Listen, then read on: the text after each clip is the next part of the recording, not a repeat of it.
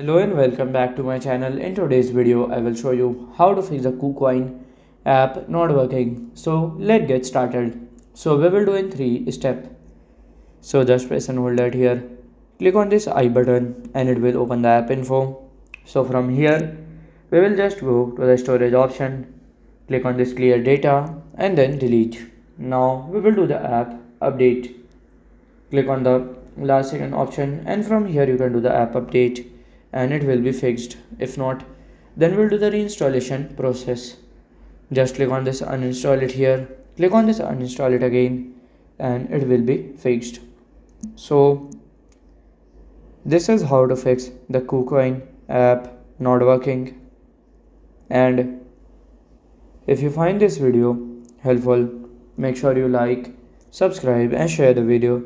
Thank you for your watching.